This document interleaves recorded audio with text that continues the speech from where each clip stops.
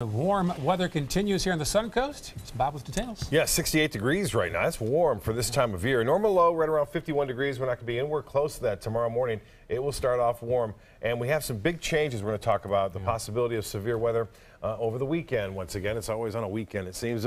Viewer photos showing Linda Bruns from Venice Beach. This nice shot as the sun had already set, but with some high clouds around in association with a storm system located to the west and north of us. We got some clouds came in, but that's about it. Well, some fog overnight could be a problem for commuters, especially just around sunrise, inland areas specifically, but still it could be a little closer to the coast too. And severe storms are possible. That means conditions are ripe for the possibility of winds gusting as high as 60 miles an hour and frequent lightning, some very heavy rainfall, and there's also a possibility of an isolated tornado or water spout. So we'll have to watch that closely, especially as things progress throughout the day on Saturday to give us a better indication of what we can expect on Sunday. Coastal flooding concerns, especially Sunday and Sunday night too. Winds and seas are going to really pick up. There'll be coastal advisories up and down eastern portions of the Gulf of Mexico. Now, this is a look at the severe weather probability. The area in yellow that you see there, we have a 15% chance of getting severe weather with the storms. A little bit better chance in North Sarasota, continuing throughout most of Manatee County. That chance is at 30% for the possibility of some rough weather. We're definitely going to see some thunderstorms. The chances of them turning severe is there. It's not all that great. It's marginal right now, but it will be a problem, I think, for north central Florida specifically. Well, some big storms firing up tonight over the panhandle of Florida. Nothing severe, but that is pushing off to the east northeast and will stay away from us. There are some showers moving along the coastline here. These are moving to the northeast at around 15 to 20 miles an hour, but they're not going to have an impact on our weather. 68, I mentioned it's warm, and it is, and it's going to stay that way too overnight. South winds at 7, the pressure at 30.02 inches. That's holding steady right now. And as far as the high goes, it was above average into the mid 70s for the most part up and down the coast. The low this morning was also very warm at 56 degrees, our normal low at 52.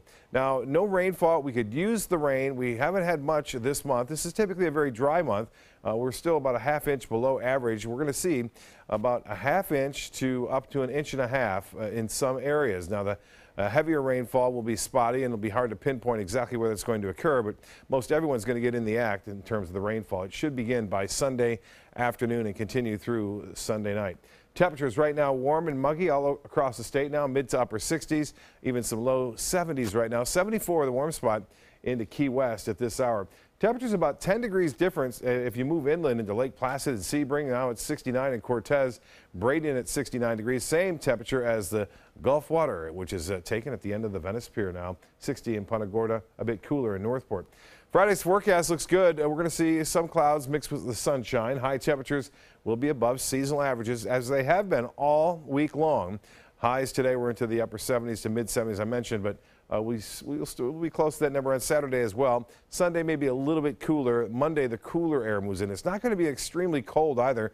Just a little bit of a break in temperatures for about 36 hours. Now, this is the storm system which promises to bring some scattered showers to the nation's capital tomorrow, and you can see more rain for California, but it's starting to lessen somewhat. But there's another storm to the west thereof, and it's going to bring more problems in there early next week. Well, here comes the forecast for the nation's capital. You see spotty showers expected, and then eventually it should clear out of there by, say, 2, 3 o'clock in the afternoon with some clouds around. Temperatures will stay pretty warm, though, throughout that region as a result of high pressure still located off the east coast of the United States. Well, here's the forecast as you see it right there for boaters.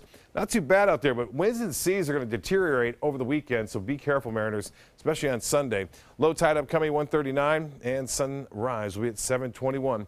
Partly cloudy, mild 62, and then for tomorrow, some sunshine mixed with clouds after some morning fog burns off, a high of 77. And there's the extended forecast. Sunday afternoon and evening into Monday early morning, it gets rough and then clears out, cools down just for a little bit. Then we're back above average by Tuesday afternoon.